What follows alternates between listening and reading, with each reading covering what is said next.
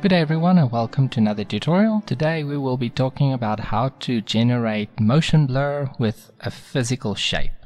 I prefer to call this speed mesh as you've seen in the thumbnail, so let me show you how not to do it.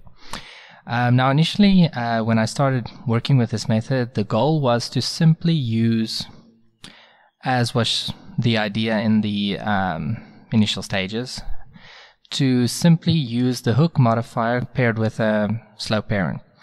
This did not work well, and the reason it does not work well is because the rigs that you typically find in Make Human are tied to an origin point here, whereas the hook modifier works with an origin point, meaning that even if you had all your vertices that will be affected with the hook modifier over here, it does not work with a normalized center. The result is a very unique look for motion blur, as you can see, as opposed to what you've seen in the opening. Now the opening looks a lot different, so let me show you what that works like before we come back here where I show you how to do it the correct way. Now, as you've seen in the example, we have Mordecai doing his thing. Backflip. Very cool. Now, the way this works is with a slope parent and a hook modifier. Okay, so if you were to move this sphere, you can see that it distorts as it moves. That's exactly what you want when it comes to a speed mesh type of effect. What I did in this case was I simply took a sphere, slope parented a circle to it, same origin point, otherwise you will get distortion. Look at this, see? And all you do is you add a hook modifier to it, the sphere, you select your circle, you select a vertex group for distorting it. You can paint this, but preferably just using select random is ideal. Let me show you. This is what it looks like if you select random. As you can see, it's not very high resolution, and the reason it's not is so that it can be customized. This one specifically is for the fingers, finger joints and stuff. So all I did was I just stretched it on the z-axis so that if the hand moves, for whatever reason, you get a nice speedy effect to it. So when God first dealt with me about this, I did not follow the best method possible. It is a method that works. I'm going to show you that in the example. So let's switch to that.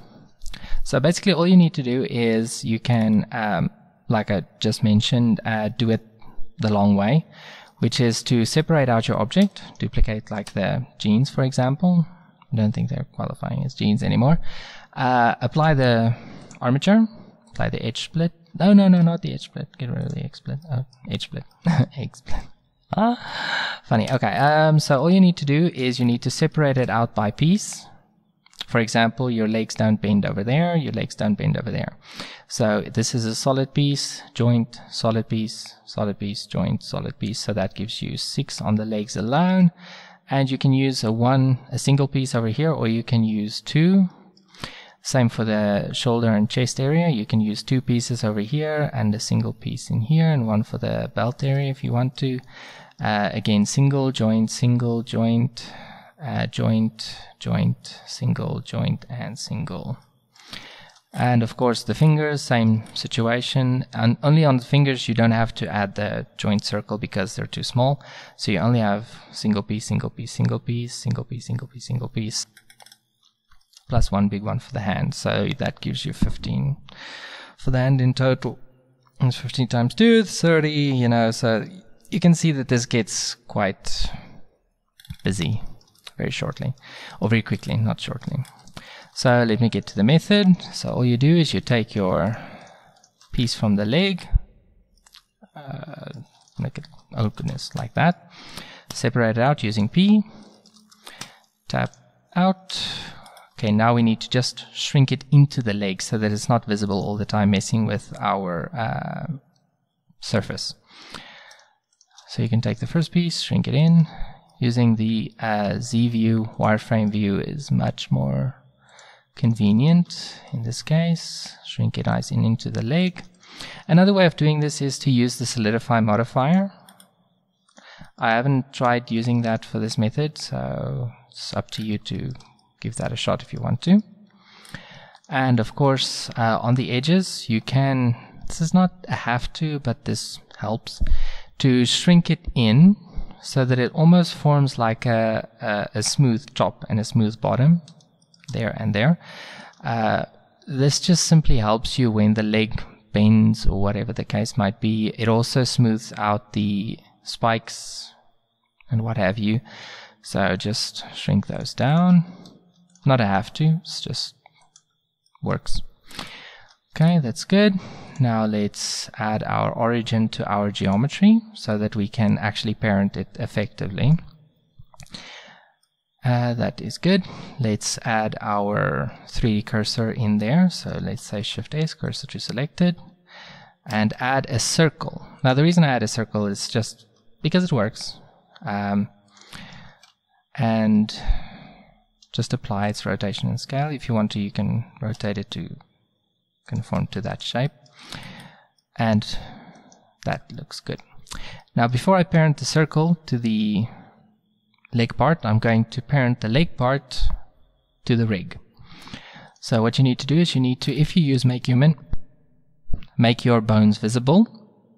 All you need to do that is you select your rig and you go into the little character over here and you select this layer over here. It gives you your legs. So we take this one and we stick it to, sorry, hold on. I just want to deselect, oh, make it unselectable. That's the right word. Okay.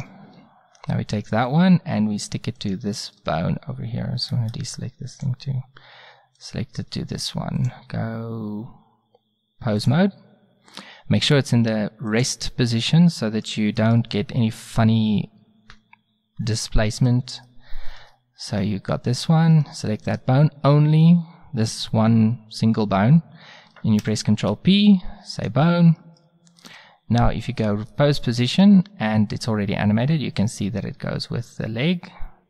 This is just a simple leg animation to show you that it does move. As you can see, it's very effective. Now what you do is you parent your circle to this single piece. Go object, go into your object settings and set the slope parent. I use about 1.5. You don't have to use 1.5, you can use something else. Just make sure it's only this circle, not this one. Set it to be, say, 1.5 or 2. Just for the sake of illustration, I'm going to say 2. Now go back to your piece and deselect everything and select random on vertices. Sorry. Select random. Set it to about 35% and add a new vertex group. Call it motion. Assign it. Oh goodness, not assign it. Goodness. I forgot, you just need to deselect this top part. Otherwise it looks like the mesh is fraying at the top and at the bottom. Creates very weird artifacts sometimes. Not always, just sometimes. So if you prefer to leave it on as an experiment, you go right ahead. Okay, did I sign that? Just in case. Okay.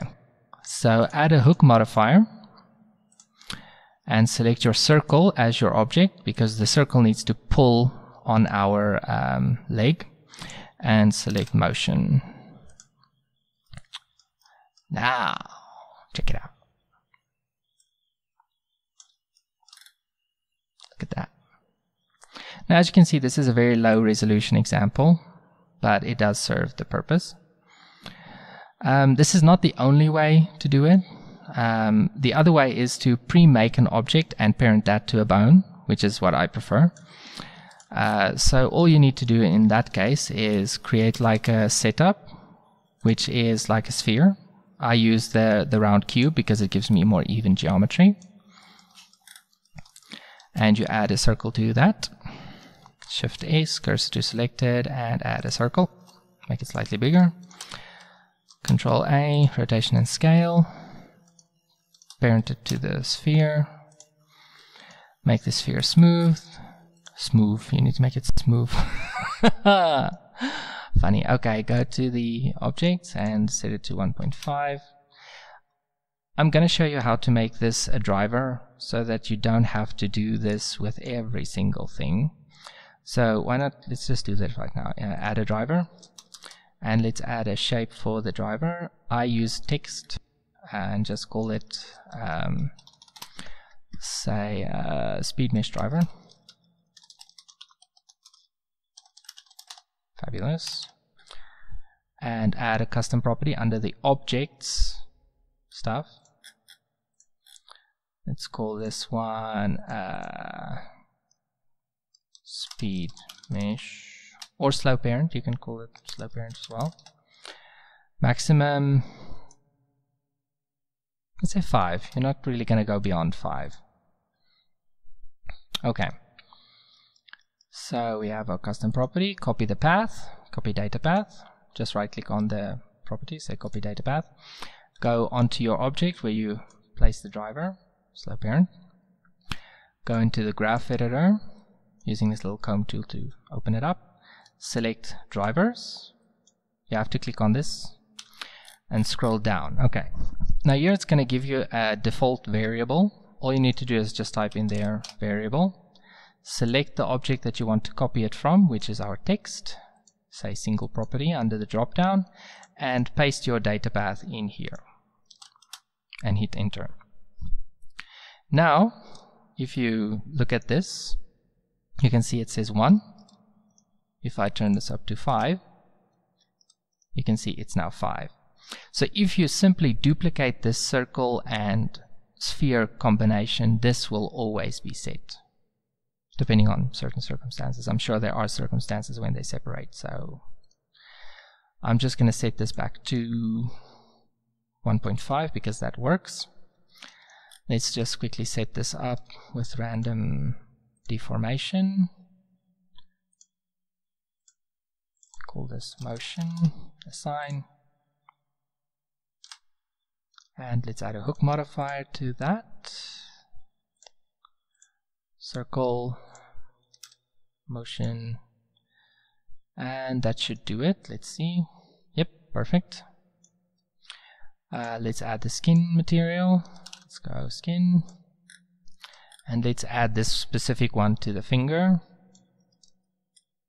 Not an issue. Let's just see what axis it needs to be on.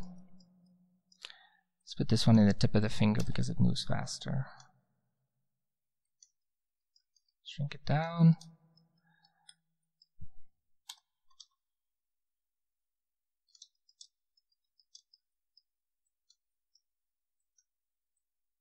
There we go. Shrink it down a little bit more. Place it nice and in the finger. I'm going to time lapse this because it takes a little while.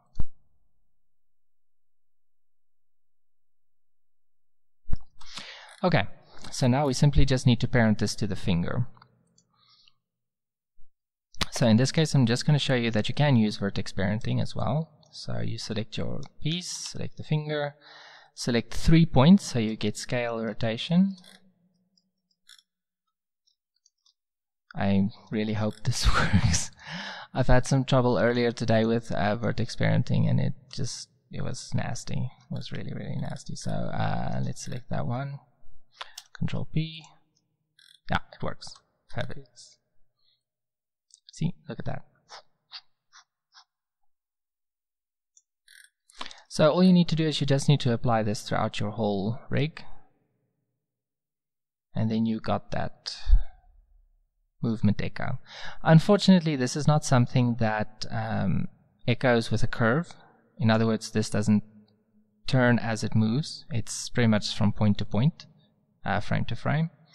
So if you want to script something like that, add more bones to it, or whatever the case might be, you're more than welcome to do that. This is just simply showing you how it works.